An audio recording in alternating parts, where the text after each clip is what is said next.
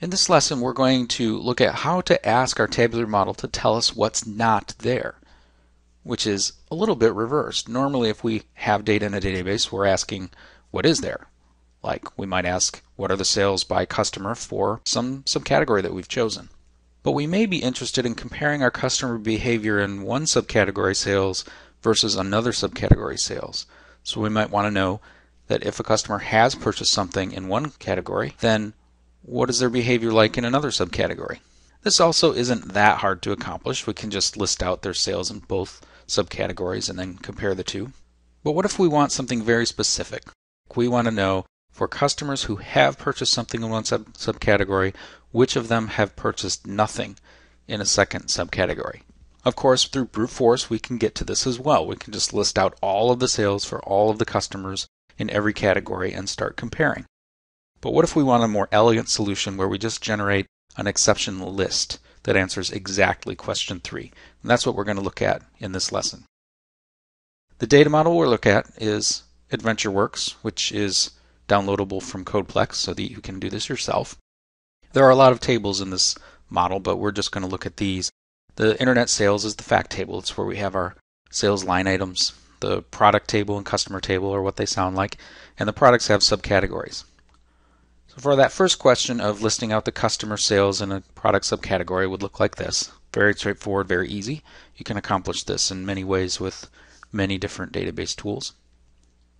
But what if we want to put next to that internet total sales, which is the mountain bike total sales by customer, and we want another column that says what's the sales in a second subcategory? That's actually not possible to do in this pivot table because of that slicer. The slicer is limiting the entire pivot table to just mountain bikes, so we can't list out, say, helmets next to that. To do that, we would need to add in another subcategory table, which is really just a duplicate of the subcategory table, so that we can do something like this and have two subcategory slicers and have two columns that correspond. The first one is mountain bikes in this example. The second one is helmets. But we need to do some tricks within our tabular model and with DAX in order to make this work, and that's what we're going to look at. So look at this other subcategory sales, and let's take a look at the actual measure definition for that. And it looks like this. So we have other subcategory sales, and let's just kind of walk through this statement.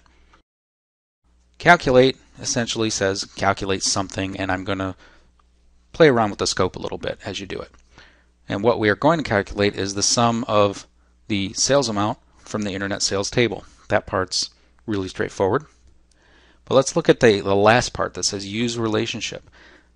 And what we're doing here is we're turning on an inactive relationship between the product's subcategory key, that is the product subcategory key in the product table, and the product subcategory key in the subcategory 2 table. That's the duplicate subcategory. So we're turning that on so that we're going to make the Excel pivot table slice our data by that subcategory 2. The all part of this tells the query that I want you to ignore anything that's been selected by the subcategory just for the purposes of this measure. That's how we can sort of clear the first filter and set the second filter. When we do that, we get this other subcategory sales column, but it's ignoring the selection of mountain bikes, so we get exactly what we want.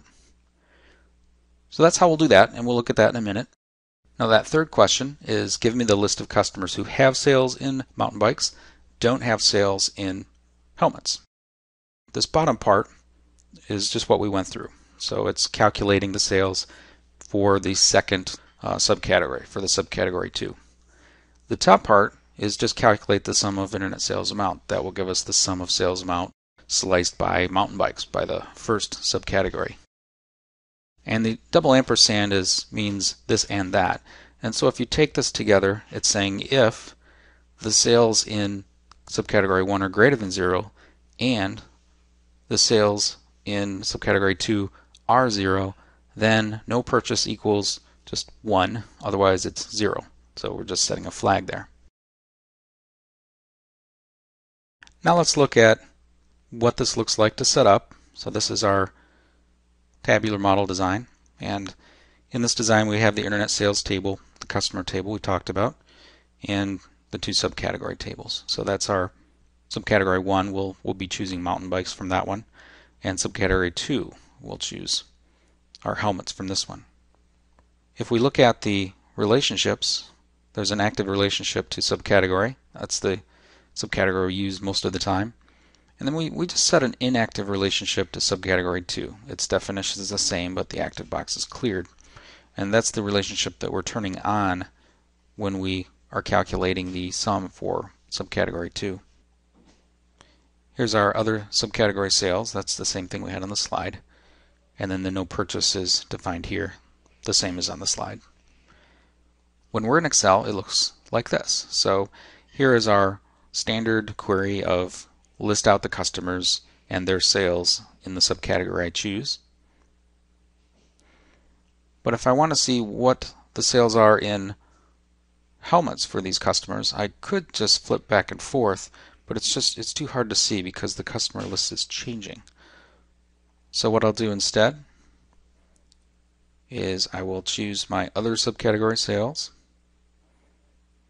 Now as I choose that originally, you see that it's actually going to list out all of the customer sales. So the other subcategory is even bigger than Internet Total.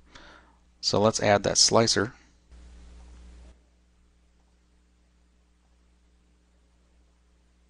We'll scroll down here and choose other subcategory name.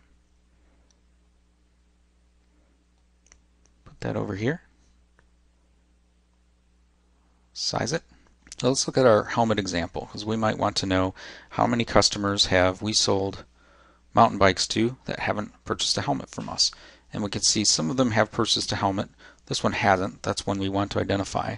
This customer has not purchased a bike but has purchased a helmet. And then some of these, if we scroll down, we'll find others that have purchased neither one. Well, that's a lot of information to go through. So let's use that final calculation that we designed. And that was the no purchase flag. So if we turn that flag on, we'll actually have a calculation that will determine that the ones are the ones we're looking for and the zeros are not. And we can very easily then set a filter here so that we will look at our no purchase equals 1. And that will give us just a list of customers who purchased mountain bikes from us, have not purchased helmets from us, one concise list, and we could take these customer IDs and maybe send a mailer out to these customers only because we think, well, they've purchased the mountain bike, they're in the mountains, they need a helmet, they should get one from us.